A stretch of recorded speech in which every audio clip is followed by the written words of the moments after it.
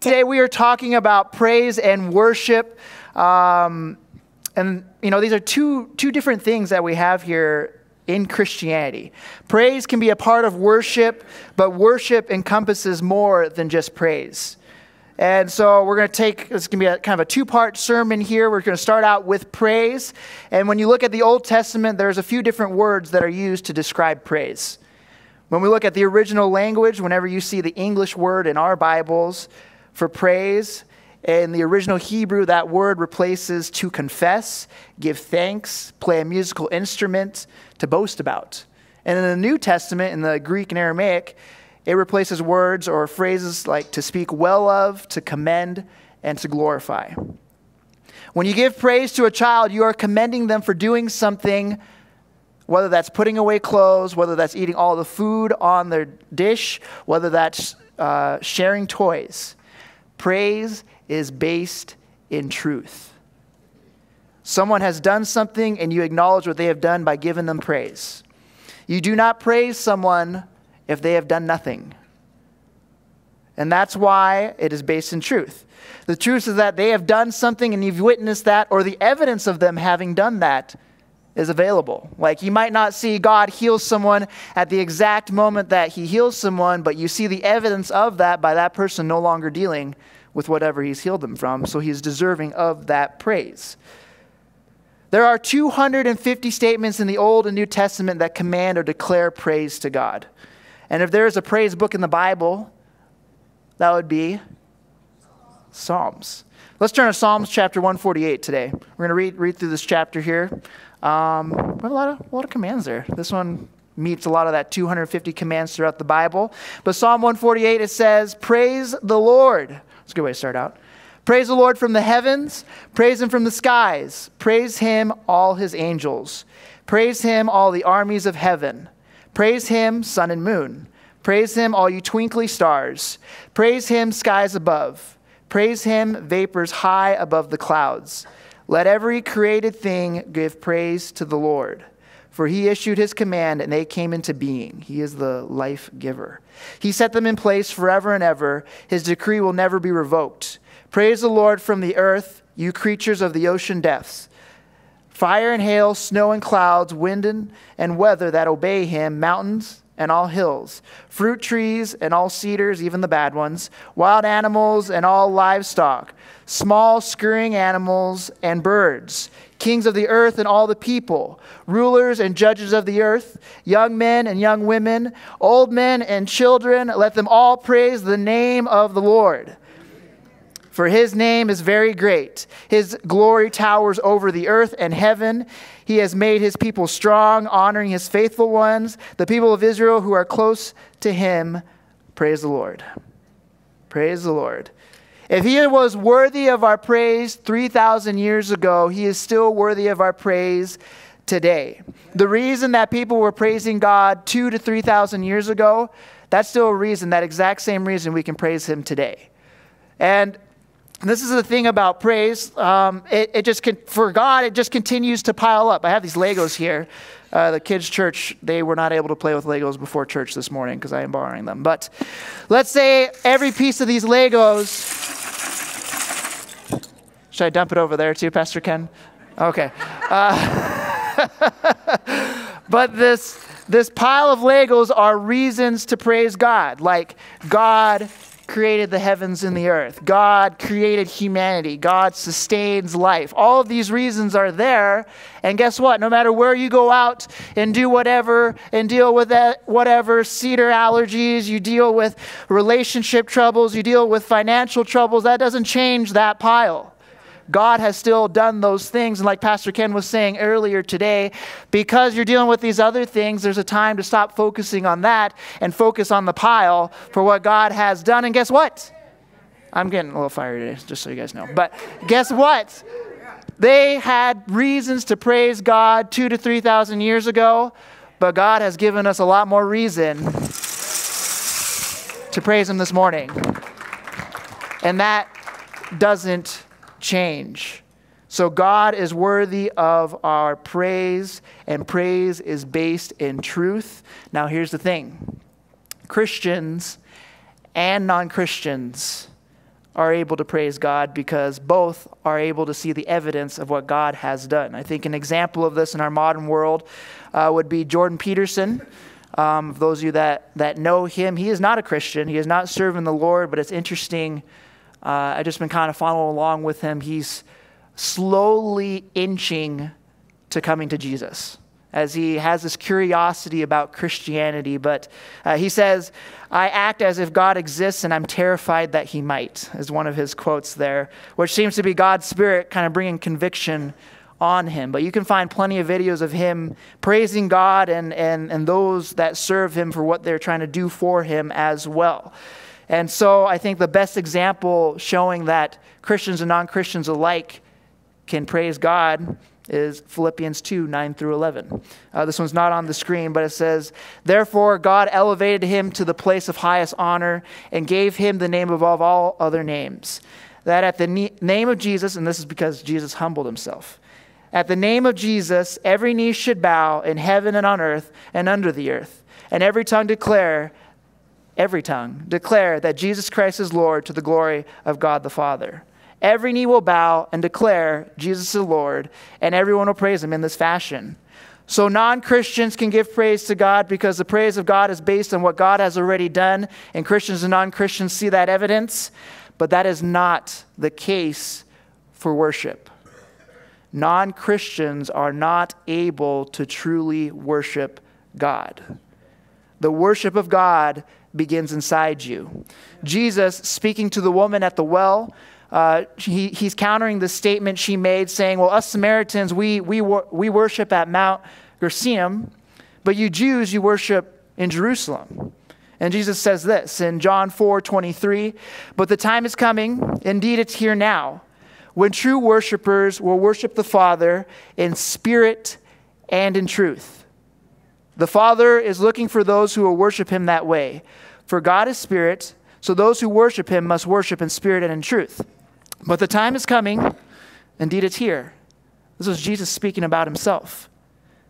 When it comes to worshiping in spirit, if you are not a Christian, you do not have the Lord's Spirit dwelling inside you, so you're not able to worship in spirit. And if you are not a Christian, you have not accepted the truth, which means you are not able to worship in truth. And what is the truth? That we are all sinners. We are not able to escape from our sins ourselves.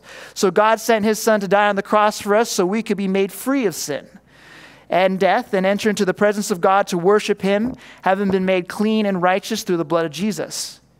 If people have not accepted that truth, which means they haven't applied it to their lives, which means they haven't turned to Jesus, then they're not able to worship him in that truth. Without the Spirit and without the truth, true worship doesn't happen. But it takes even more than that. It also takes sacrifice and it also takes surrender to truly worship God. And this is why the second reason people can't worship God is because they're already worshiping something else. They've already surrendered, they've already sacrificed themselves to something else, whether that's a hobby, a relationship, money, or even themselves. Paul says in Romans chapter 12, 1 through 2, "And so, dear brothers and sisters, I plead with you to give your bodies to God because of all he has done for you. Let them be a living and holy sacrifice, the kind he will find acceptable. This is truly the way to worship him." Some people, they go to church to worship God, but they don't worship. They may be given a ton of praise, but the worship of God is non-existent because they haven't given their bodies to God, letting them be a living and holy sacrifice for him.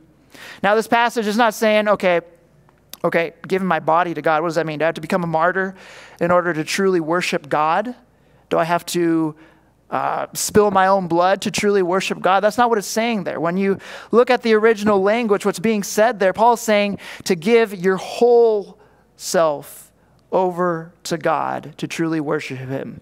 Your mind, your soul, your spirit, your body. That is what is being communicated right there. That in everything that you do, you worship God.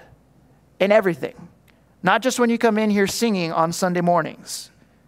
And that is why worship for one person, if you're in your pew, it can look like this, just singing on Sunday mornings. For another person, it can be arms raised. For another person, it can be kneeling, arms raised. For another person, worship can look like this.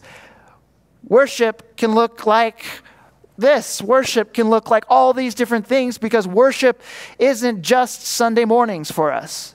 But you're worshiping God way before you come in here and enter these doors to sing the songs that we sing on Sunday morning. You're worshiping God by the way you live your lives. You're worshiping God by the way you interact with one another. You're worshiping God by how you relax, by how you play, by how you handle business. You are worshiping God. Okay? And this is also why, if you look at someone who maybe they're bowing down, they're crying out to the Lord, their arms are raised, might not have a better worship life than someone who's just standing in their pews worshiping. Because someone who is bowing down, who's crying out to the Lord on Sunday mornings might be living for the world throughout the rest of the week. But the someone standing behind in the pew might have given their life to God throughout the week, and everything that they do, they are worshiping God. And so that is something else to keep in mind. So worship is not just Sunday mornings from, what time? 11 o'clock? From 11 to, 10 to 10:45. Sorry. 10 to 10:45-ish, around there. That's not what worship is. Worship extends far beyond that in each one of our lives. And so with all that said, why then do we raise our hands? Why then do some people bow when we worship? Well, we see examples of this throughout Scripture. It says in Psalms 132:2, lift your hands towards the sanctuary and praise the Lord, like you're reaching out to the Lord. In Psalm 141:1-2, it says, O Lord, I am calling to you, please hurry. Listen when I cry to you for help. Accept my prayers as incense offered to you, and my upraised hands as an evening offering. So lifting our hands up as an offering to the Lord in Psalm 141. In Psalm 63, it says, I will praise you as long as I live, lifting my hands to you in prayer. Sean Holden, who just took off, so I can't see his face. But Sean Holden, he brought this up a few months ago because we were talking about worship.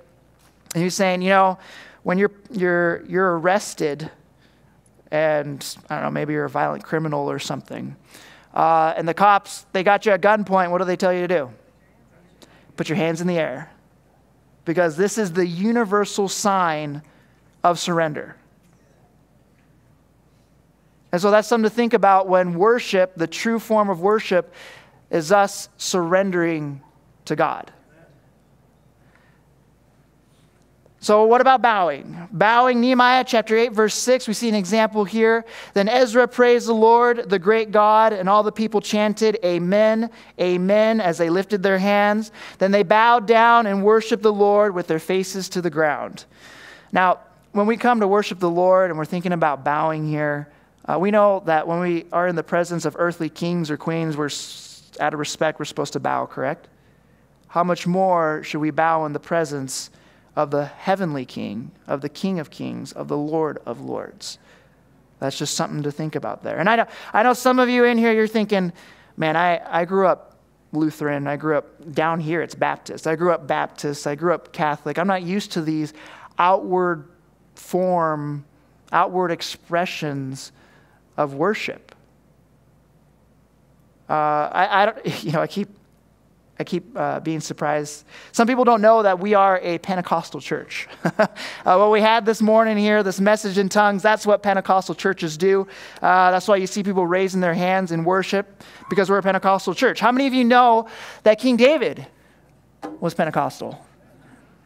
He was Pentecostal. 2 Samuel chapter 6, verse 14, King David, he is celebrating because the Ark of the Covenant is being returned from the Philistines, and the Ark of the Covenant is coming throughout Jerusalem. And it says, and David danced before the Lord with all his might, wearing a priestly garment. And you go a few verses later, his wife Michal seems to indicate that David was pretty exposed, wearing these priestly garments, just a few verses later. And that was David celebrating and worshiping God. dancing, singing, and wearing a priestly garment and possibly nothing else. I know it's hard to indicate what's going on there. But David, that's Pentecostal if I ever heard one, you know?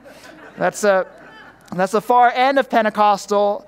If you do that here, you know, Pastor Kenny's going to call security, okay? So don't do that here. But David was definitely Pentecostal, and in this account, part of that worship for him included dancing.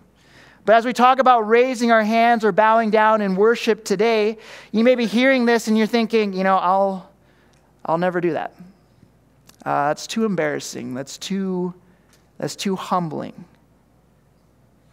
But that might be exactly what you need to be able to take your praise and worship of God to the next level.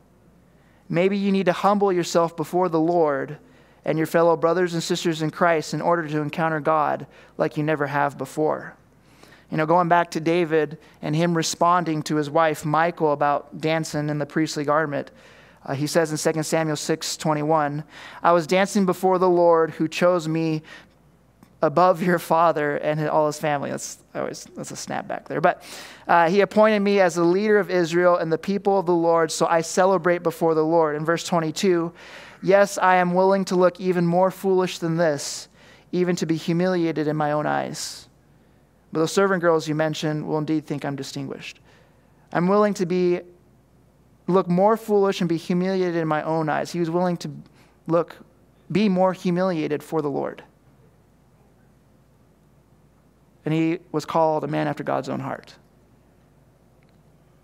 Sometimes it takes humbling ourselves to get to that next level of worshiping God.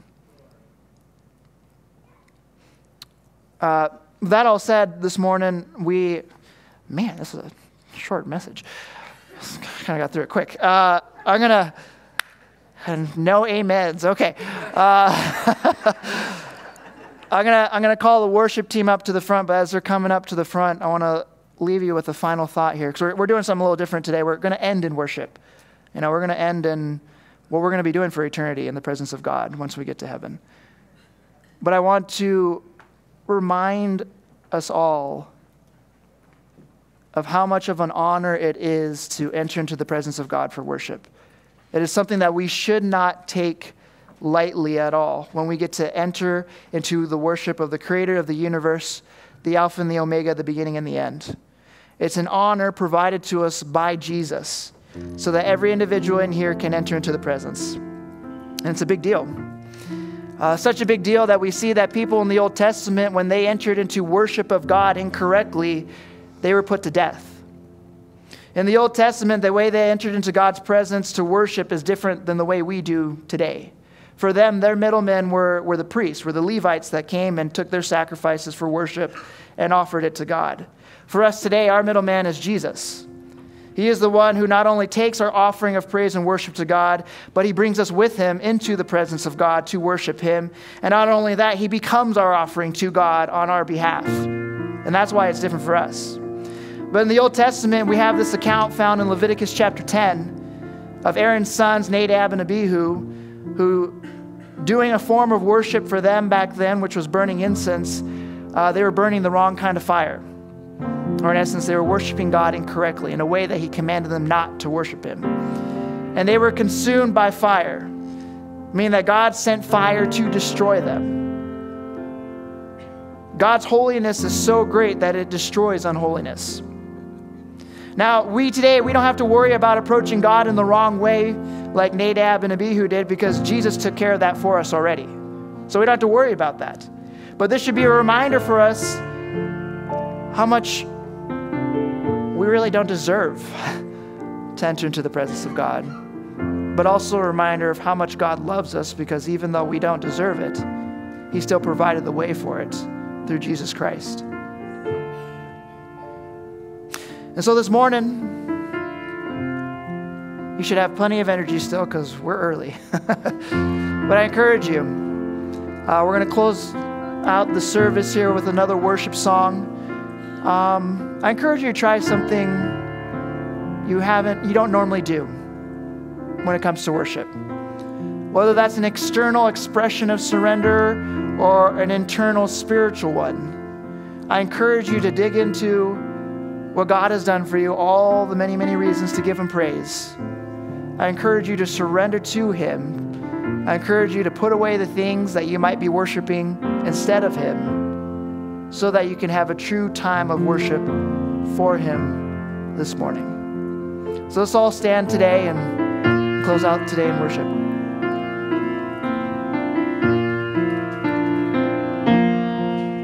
I stand amazed in the presence of Jesus the Nazarene, and wonder how he could love me, a sinner condemned unclean.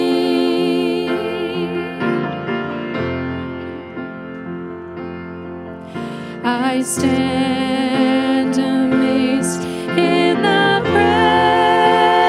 presence of Jesus the Nazarene,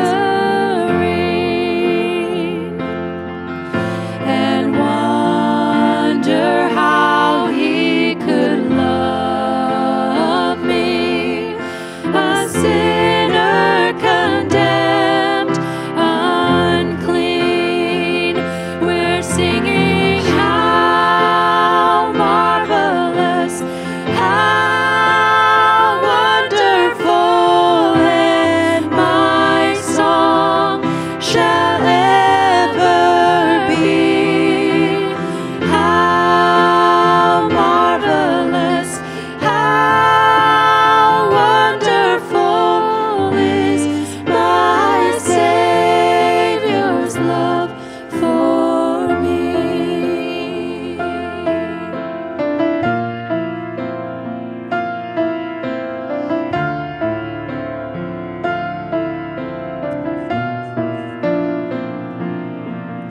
He took my sins and my sorrows, and he made them his very own.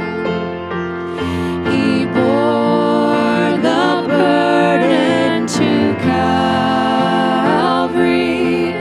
and suffered and died alone.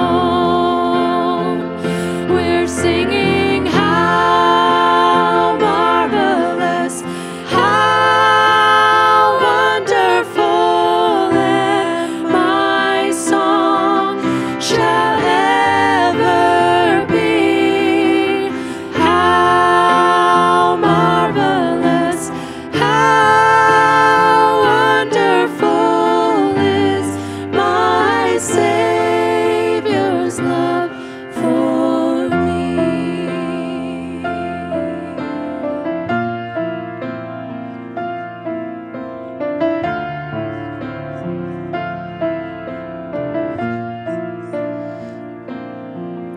When with the ransomed in glory, his face I at last shall see. 'Twill be my joy through the ages to sing of his love for me. We're singing, how marvelous, how wonderful, and my song shall ever be. How marvelous, how wonderful is my Savior's love for me. Church, sing this chorus out. Sing, how marvelous. We're singing, how marvelous, how wonderful, and my song shall ever be. How marvelous, how wonderful.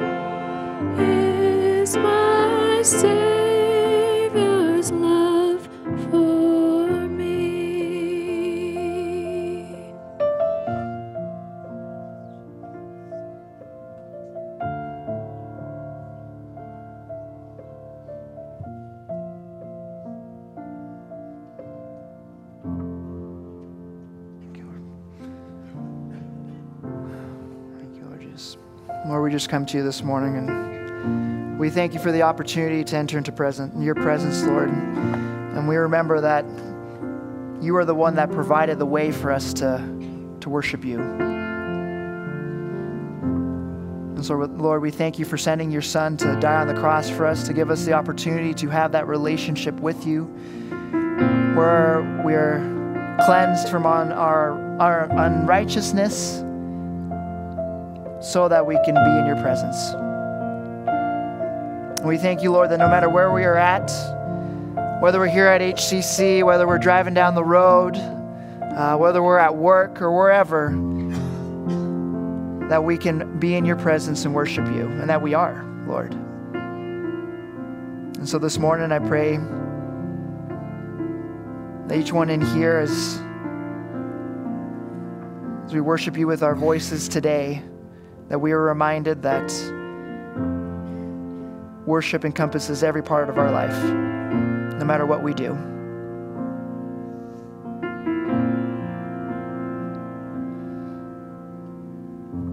We just give you praise this morning, Lord. We say these things in your name. Amen. Well, we're done singing for this morning, but you're not done worshiping.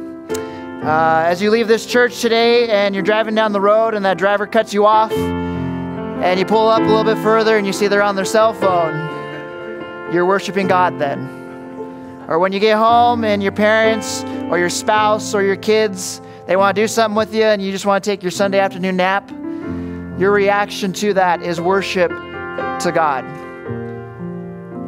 And so this morning, as you're being dismissed, remember you're not dismissed from the presence of God. You're just dismissed from this building. And I have one last question to leave with you as you go. This one comes from Pastor Joy. But if you were to take out the worship team on Sunday mornings, their instruments, the songs being sung, our worship time we have here, what would your worship life look like? It should not cease to exist if this did not happen on Sunday mornings. And so examine yourselves. And with all that said, you are dismissed from this building, but not from the presence of the Lord. Have a great Sunday. Thank you.